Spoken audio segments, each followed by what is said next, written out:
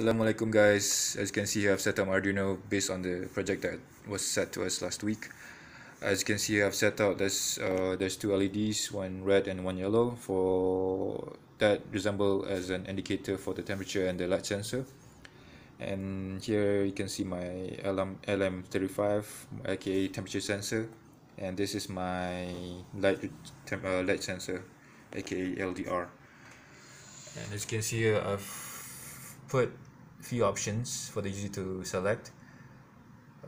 So without further ado, I'll show you guys how this works. So first of all, you want to find out the exterior temperature. So that is B. So I simply press B and then just press enter, and as you can see there, the temperature is shown in Celsius.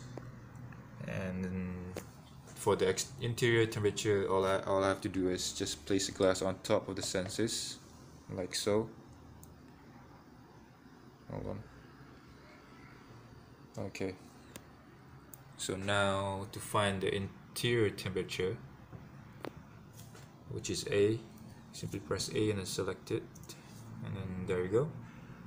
It's 24 degrees Celsius. And to find the difference, I mean the average temperature, all I have to do is just press T, press enter, and there you go. And as you can see here, the red LED is turned on. That acts as an indicator for the temperature sensor. So for the light sensor, it works quite similar to the temperature sensor. So basically, if you just want to find the average, you just have to press L, and then same time you'll get the result like shown. It's a bit far-fetched, but I'm guessing this is the best I can do.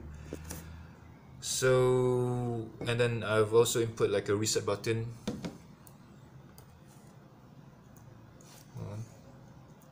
It resets back to the options.